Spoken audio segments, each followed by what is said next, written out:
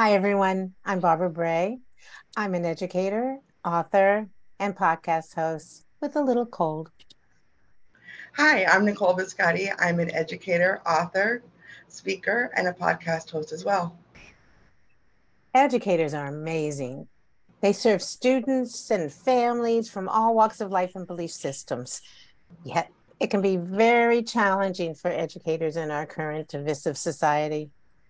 This is a time for educators and all adults to take the opportunity to model authentic discourse to impact the next generation. Very true, Barbara. All adults have an enormous responsibility and opportunity to turn things around.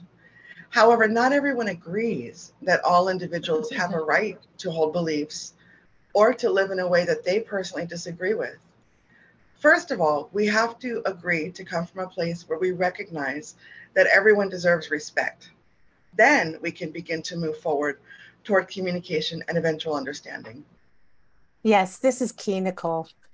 We may not always agree and may not even understand one another. I mean, it's about trust and respect. We need to begin to trust one another, even though in our society that trust has been broken. If we can begin to rebuild that trust, be courteous and respect each other, and engage in real talk, we can connect. Agreed. Humans thrive on connections. Connections sustain us, they inspire us, and they drive innovation.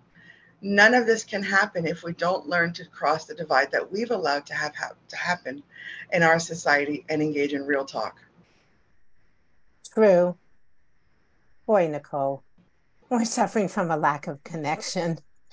That was one of the reasons we created this conversation to do just that at South by Southwest EDU. We'll share why using empathy and authentic discourse in a respectful way open doors to connecting and really getting to know each other. We realize that when people are being real with us, we have to accept that their perspective is valid. We'll model the importance of having respectful conversations in a courteous way to gain a deeper understanding of other viewpoints. Respect and being real matters. Connections matter.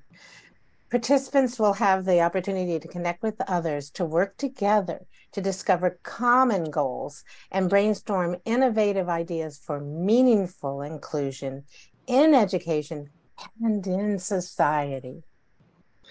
We really hope that you take our conversation, modeling authentic discourse in a polarized society.